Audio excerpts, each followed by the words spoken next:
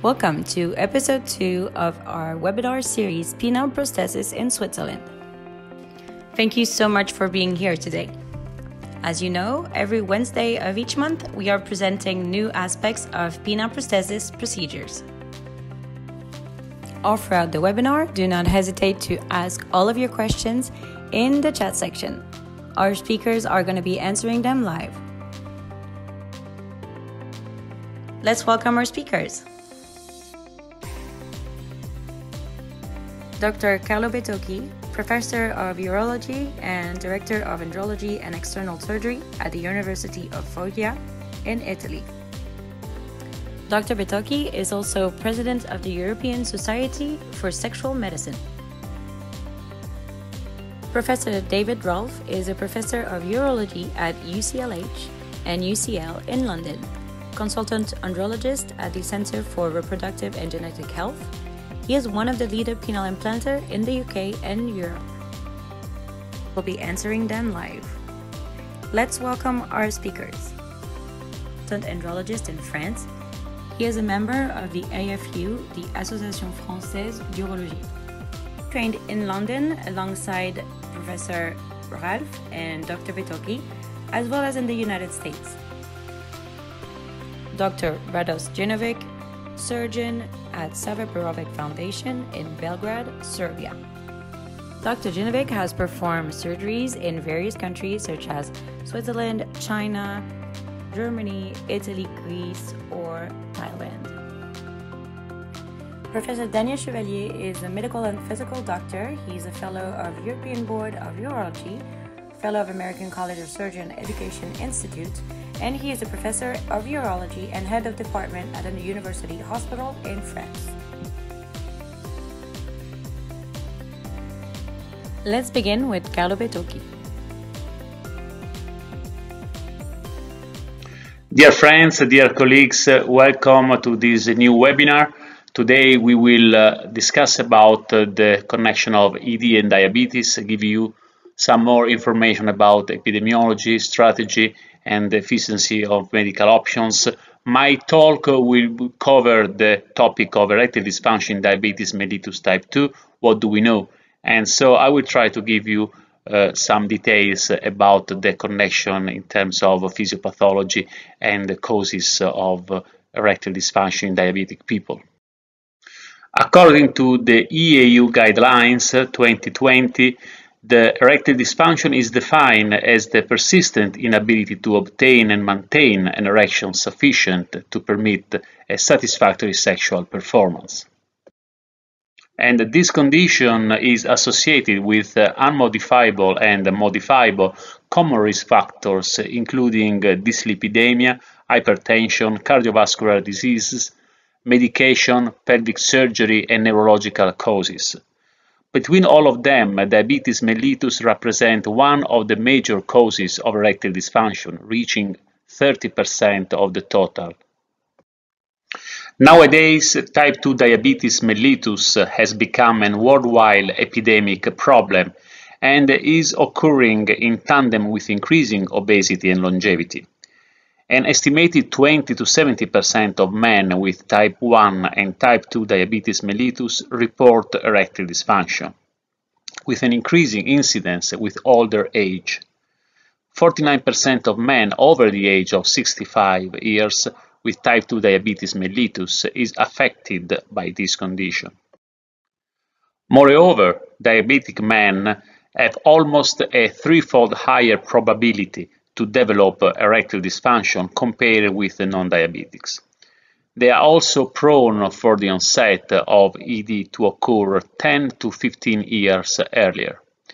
ED in diabetic men has also been shown to be more severe and associated with a poorer quality of life. Last but not least, the evidence shows that it is less responsive to medical treatment compared with ED in non-diabetic men.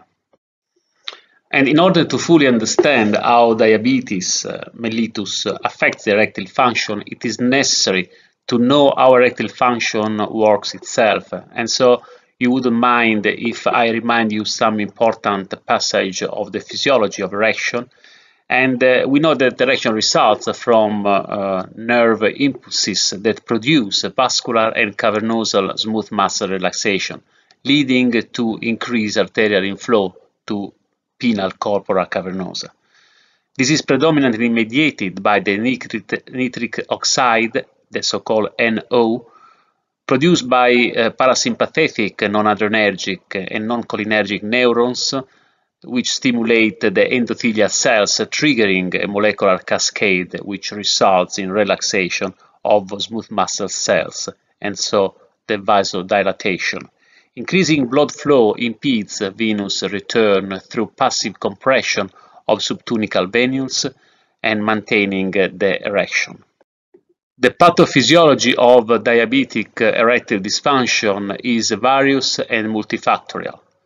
There are many components such as vasculopathy, neuropathy, hypogonadism, and local factors which all lead to decreased erectile function because of altering the already explained mechanism.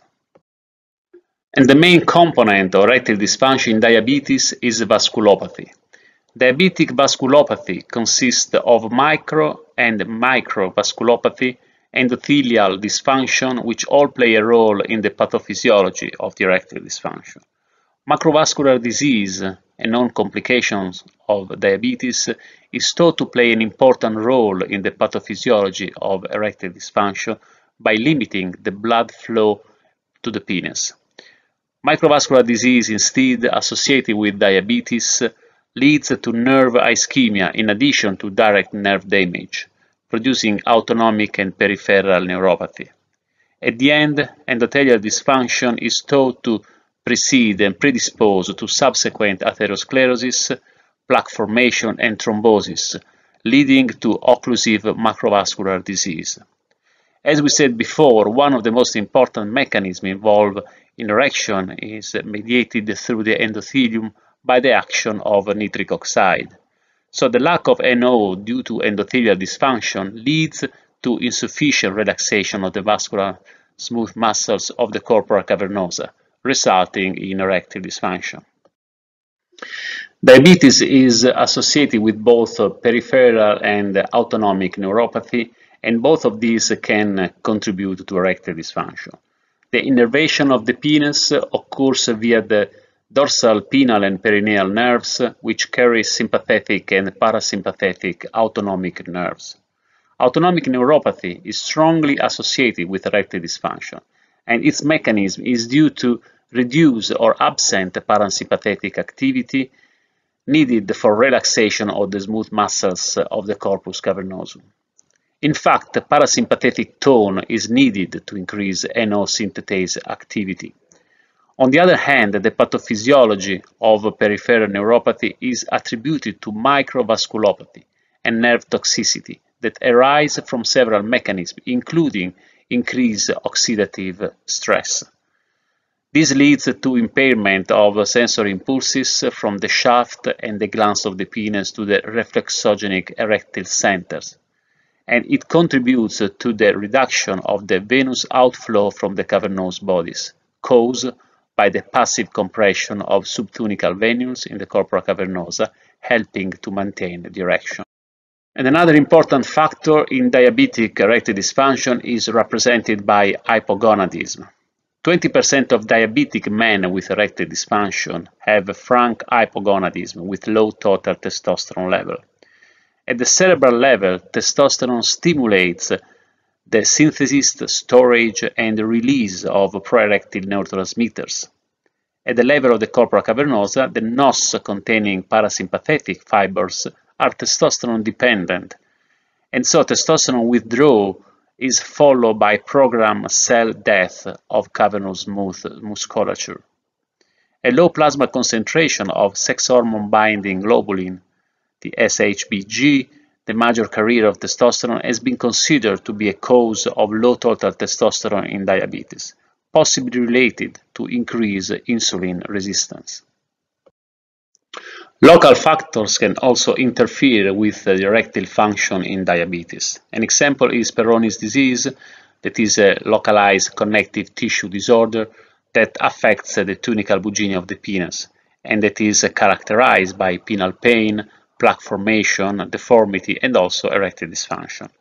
This disease is associated with the presence and duration of diabetes. Further structural changes associated with diabetes include the progressive loss of normal cavernosal endothelium and smooth muscle cells from corpus cavernosum, and increased collagen deposition and thickening of the basal lamina, leading to fibrosis. Balanitis represents another typical infectious condition in diabetic men. The irritation, pain, and discharge associated with fungal balanitis could have both physical and psychological effects on erectile function and intercourse. The importance of poor glycemic control as an indicator of reduced erectile function in diabetic men represents an important aspect of this matter. In this review, the evidence shows that the risk of erectile dysfunction is higher in type 2 diabetic men with poor glycemic control than those with a good control, and the HbA1c level is significantly associated with ED risk.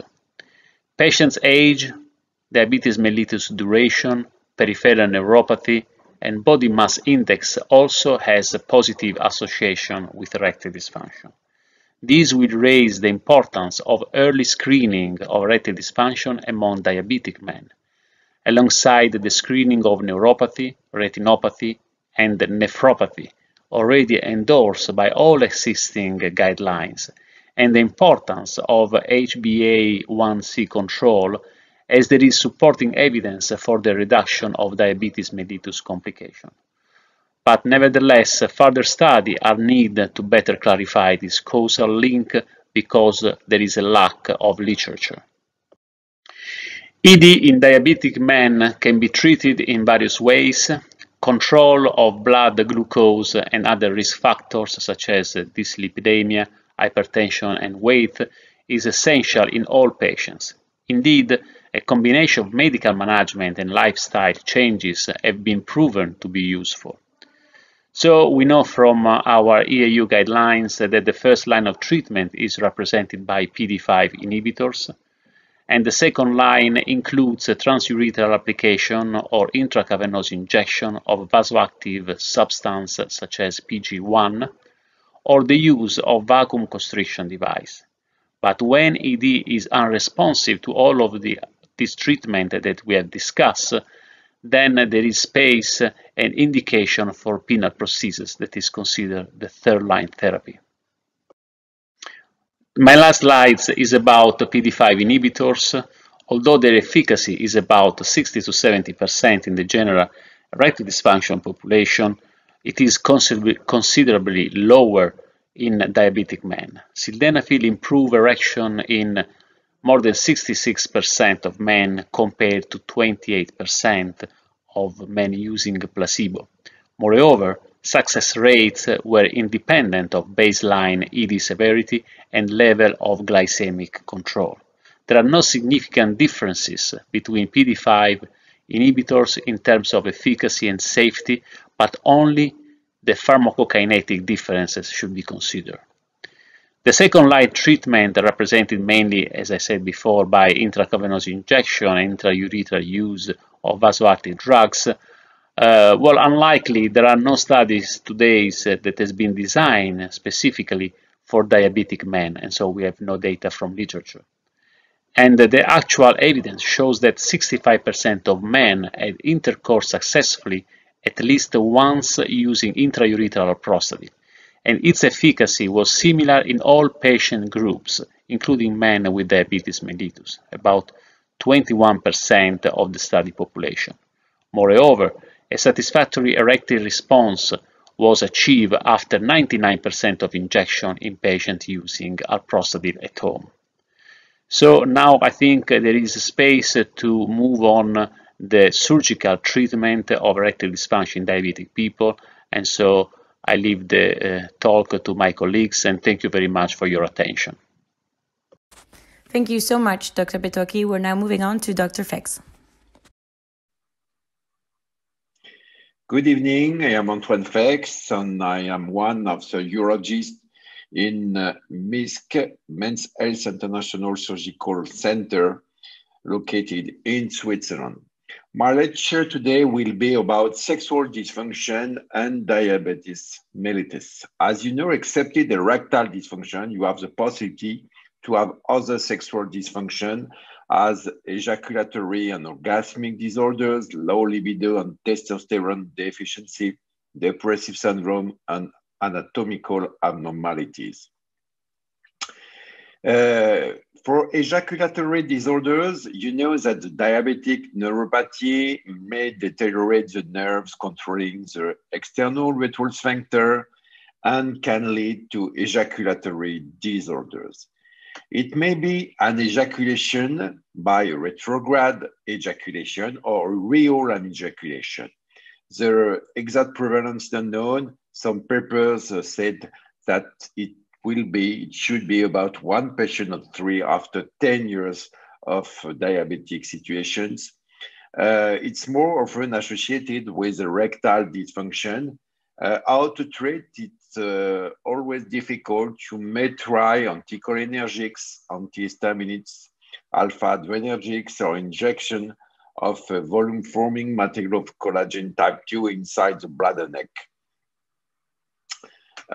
You have also the possibility to have delayed ejaculation and orgasmic disorders.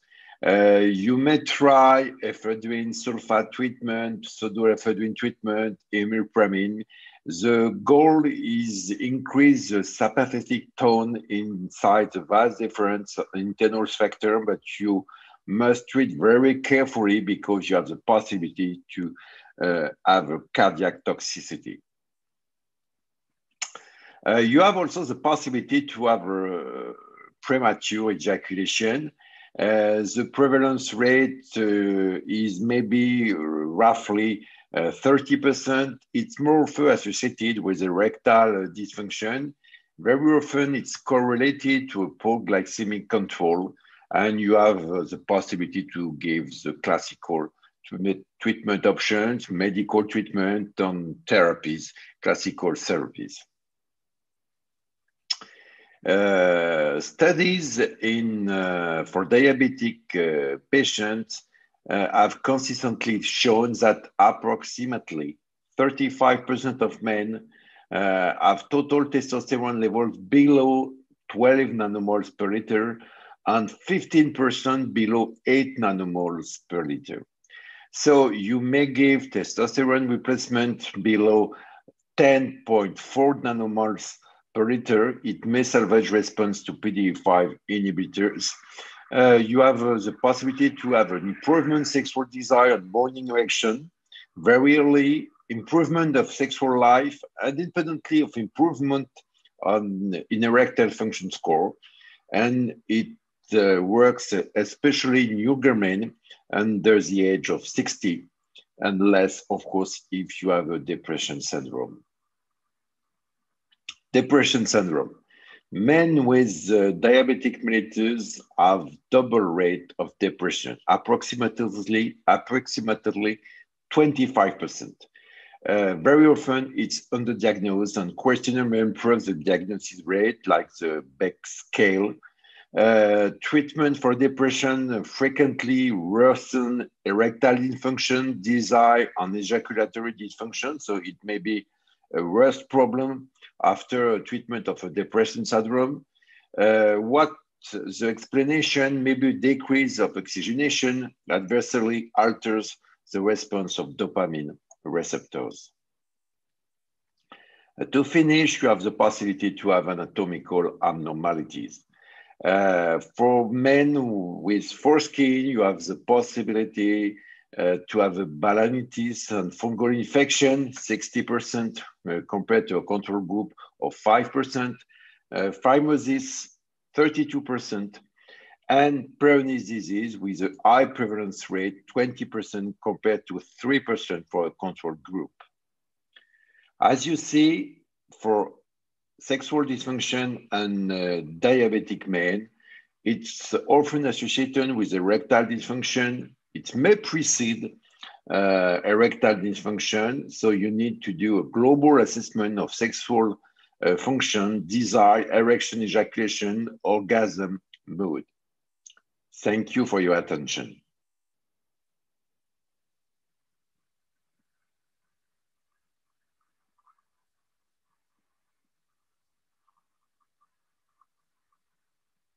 Thank you so much, Dr. Fex. We're now moving on to Professor Daniel Chevalier.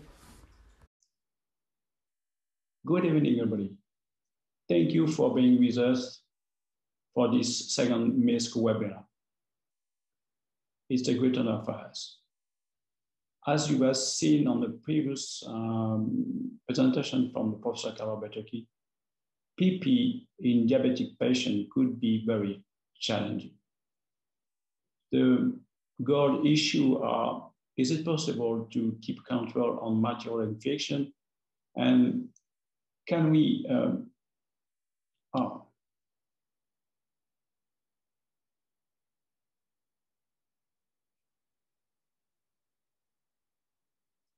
welcome. Good evening, everybody. Good evening, everybody. Thank you for being with us for this second Mhisc webinar.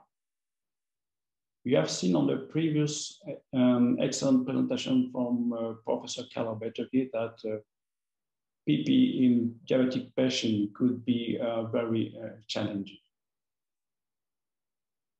Is it possible to optimize this, this situation? I will propose a presentation in three-step approach. Before the procedure, surgical procedure, during surgical procedure, and after the surgical procedure. Before the surgical procedure, can we optimize the preoperative preparation? What about the patient? We need absolutely to obtain a balanced diabetes based on the glycated hemoglobin less than 7. We need to obtain a systematic diabetologist opinion because of the risk of diabetic imbalance, and we need to obtain the consent of the diabetologist. We need to search for whole infectious faucet or RR, dancer, tools, soil of the field, urine, etc. And we need also to make a systematic search for asymptomatic cardiovascular complication in health diabetes procedure well known by the cardiologist. Please ask to the cardiologist for that. It's very important point.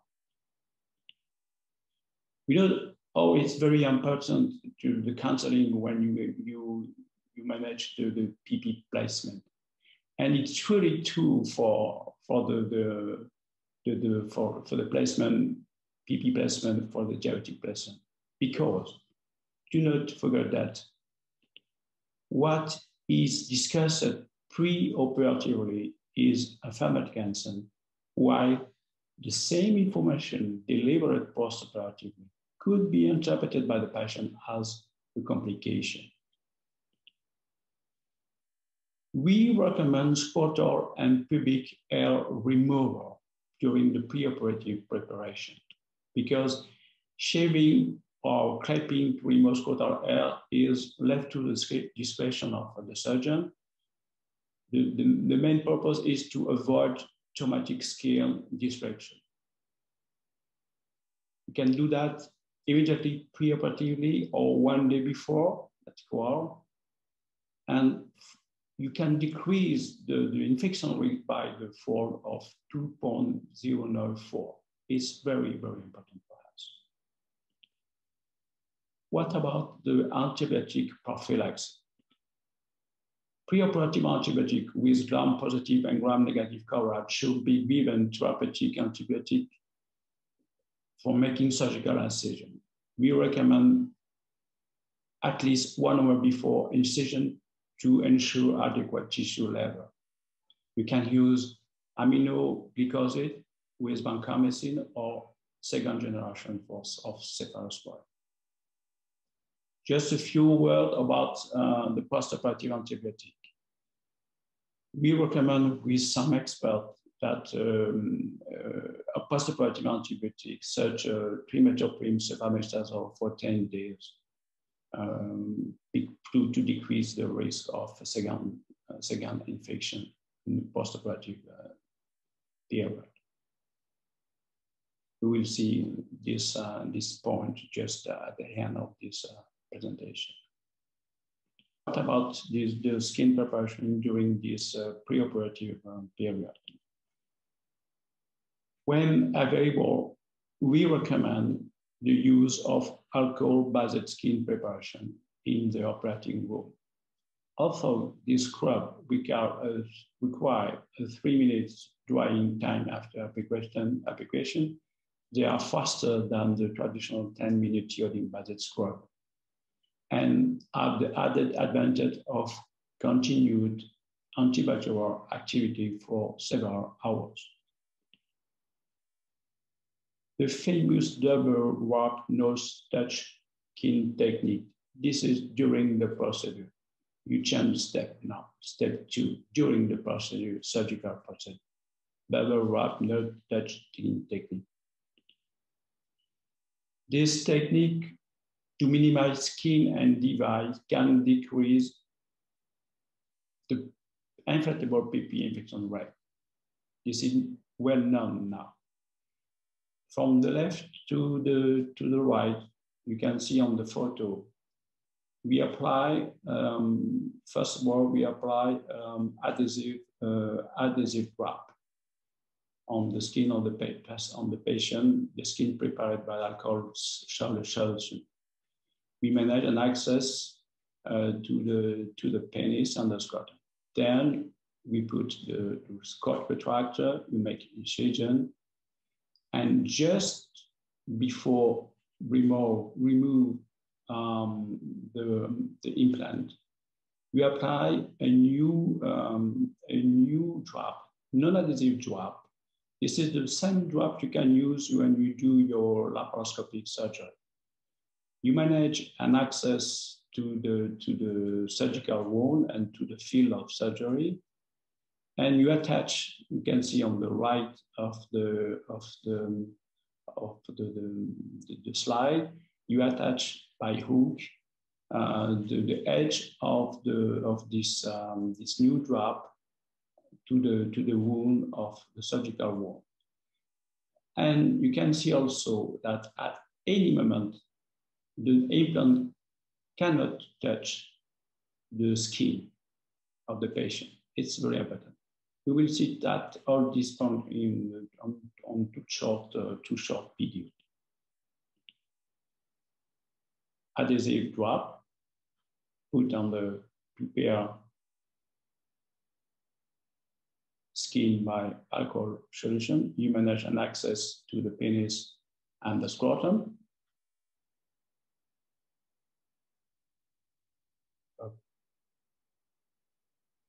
That's it. And you finish the application of this adhesive wrap. And that's it. And now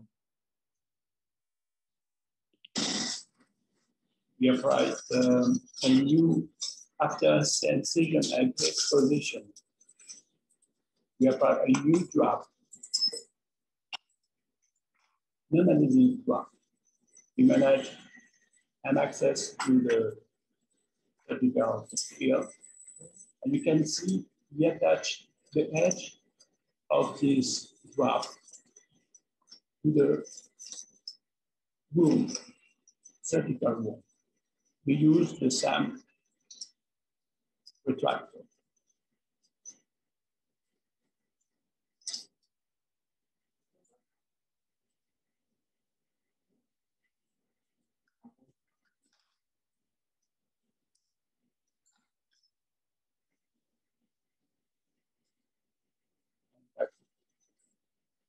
You can see at any moment that you can see the skin of the patient, and you can come out the implant, the prosthesis. Well, During the procedure, what about the antibiotic carotid implant? This is a rare breakout. As shown on this slide by this author, we decrease a lot the risk of infection, material infection. If you haven't this kind of carotid implant, you can use a normal implant, but please use with emphasis burden the antibiotic solution, a lot of antibiotic solution. It's very important. Not hesitate to use a lot of antibiotic solution if you have this kind of carotid implant. And what about the type of implant? Is the less we implant material, the less we can prevent infection? This is the normal question we can ask. But in this excellent publication from Capo Grosso, BGU, we have no significant difference between these the three types of prosthesis. It's a very important point. The patient can make the choice.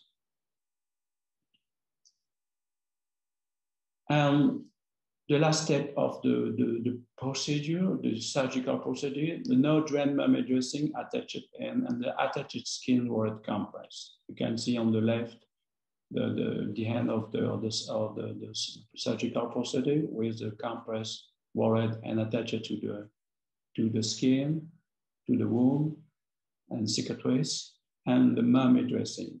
These two kind of dressing is to prevent the risk of postoperative material contamination, no drain, and to prevent the risk of postoperative hematoma.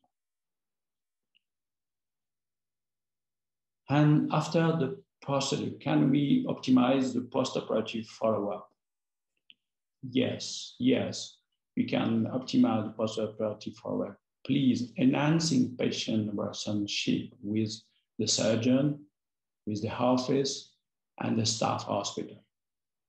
We recommend postoperative antibiotic as trimethoprim sulfamethoxazole for 10 days. Please have a systematic search of diabetic imbalance based on the glycated hemoglobin less than 7. Because note that postoperative diabetic imbalance can be synonymous with a downward inflammation, PP. And we need to have a systematic search for all the new infection forces, especially inside a 8 weeks postoperative period. This is the time to develop a protective biofilm. It's a very important point. In conclusion, how to optimize the procedure between the penile prosthesis for diabetic patients. We have said that this is no longer a surgical challenge, and these are real and effective ways of optimizing.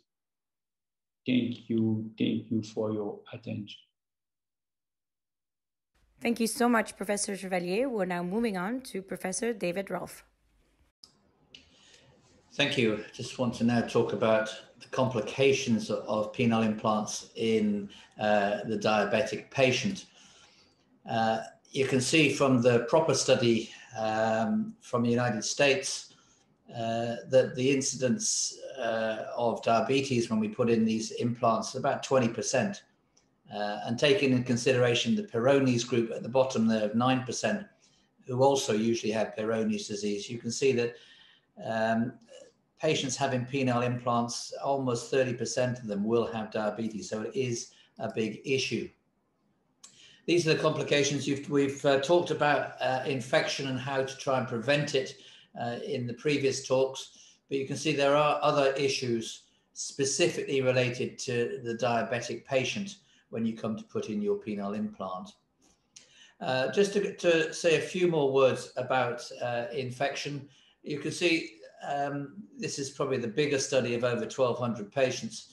And you can see you expect a 1% risk of infection in the virgin cases.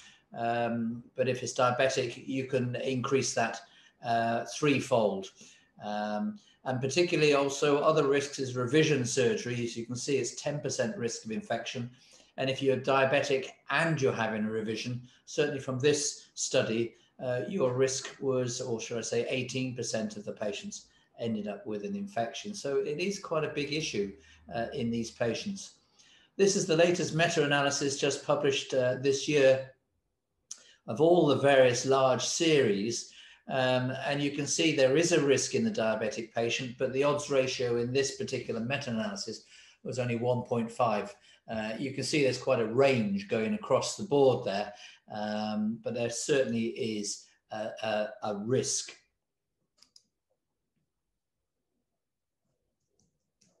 Just going back a slide there. So if you have a traffic light situation here, the increased risks in red, you can see you got your diabetic status, as we said, 20 to 30% risk. And then, of course, the HbA1c level. It's quite controversial. There have been papers that say it doesn't really make any difference. And actually, it's the serum glucose level at the time of surgery, which is more important. But I think we've all agreed now that a level of at least 8.5% should be achieved before you start going ahead.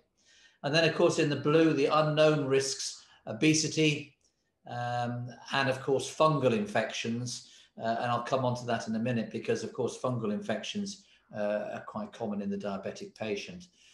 The fungal infections, certainly from Martin Gross's paper, was about 11% of patients when they cultured infected penile implants. And how many of you in the audience actually routinely give antifungals to your patients?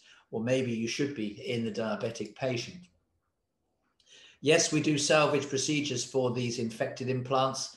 As you can see, the Mulcahy salvage rescue with about an 85% success rate in virgin patients. But of course, there are some patients that you can't do that on. So as you can see, those really septic, purulent patients or the ketoacidosis. And so you can see that the diabetic patient tends to fit into this category. So not only have they got an increased risk, is that if they get infected, then you're less likely to do a salvage procedure on them.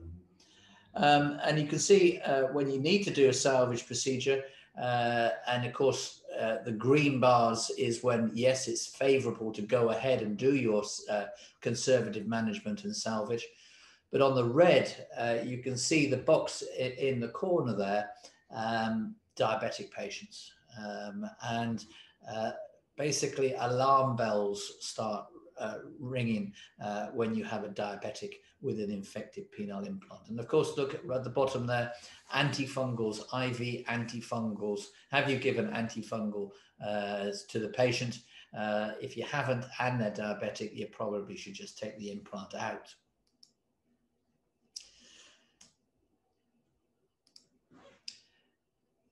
I often do circumcision at a separate stage in doing penile implants. I think if you've got just an uncomplicated, just a bit of a tight foreskin, and the patient wants a circumcision and he doesn't have any specific disease, then that's fine, just go ahead. And these are 3 studies looking at that, where you can see that the infection risk, if you do a circumcision at the same time of your penile implant, and remember, in the diabetic patients, these are the patients that are likely to have problems with their foreskin. So again, we're talking about diabetic patients. And Steve Wilson's big series didn't seem to have any difference. This is if you have an uncomplicated problem with the foreskin. Now, of course, if you see any of these and you haven't examined your patients for a while, or there's been quite a time lag between when you saw the patients and when you've operated, you can see some of these are absolutely terrible, with all the smegma and clearly infected glands. And I think in this situation, perhaps you shouldn't be doing a concomitant circumcision at the time of your penile implant. Do your circumcision, let the wound and all of the infection settle, and then come back another day. So remember, foreskin issues, balanitis occurs in the diabetic patients. So make sure you examine your patients and examine the foreskin. This is another little video clip you can see. This is in patients that do, in diabetic patients that do self-dilatation, can't get up there. There's intracavernosal fibrosis, and therefore you need your sharp scissors. So you may just say this is just a diabetic patient having a penile implant, but actually sometimes the dilatation is quite difficult, and you have to do your scissor maneuver. And of course, when you have difficult dilatation in the shaft, you have more risk of tunical perforation, urethral perforation. So just because they haven't had they haven't got Peyronie's, or you can't feel any fibrosis, if they are patients that have been on a self-injection program, they're likely to have intracavernosal fibrosis at perhaps all areas of where they've done their injections, and so the dilatation may be a little bit more difficult. Now, Peyronie's disease. Peyronie's disease, as you know, is quite common in the diabetic population. The risk factors, and I tend to say it's usually around 20% incidence of diabetes in a Peyronie's patients. It depends on which country you live in, of course. If you're from the Middle East, it's probably up to 50%. This is Atesh Kadioglu's paper, which shows all the vascular risk factors in Peyronie's disease. And that was, as you can see, 33% of patients in his series had vascular disease. So you have it's quite common to have both of these conditions. These are the indications, of course, for inserting a penile implant in Peyronie's disease. And you can see at the bottom when grafting is not appropriate.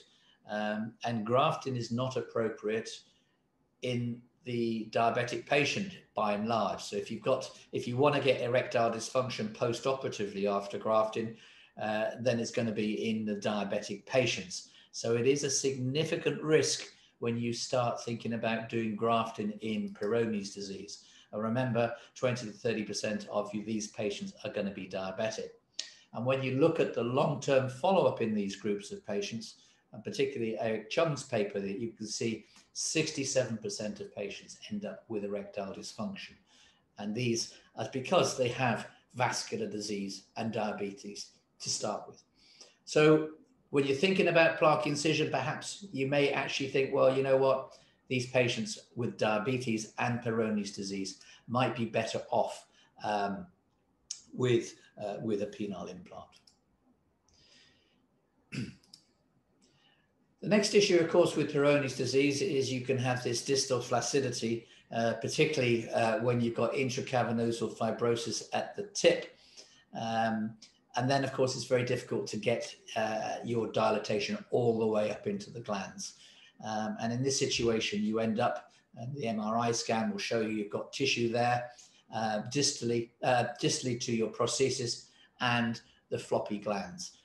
So don't be afraid to do a second incision if you're having difficulty. You really do need to feel confident to get your penile implant right up into the glands, because otherwise you're going to be doing a revision procedure for either changing the cylinders or a glanduloplex.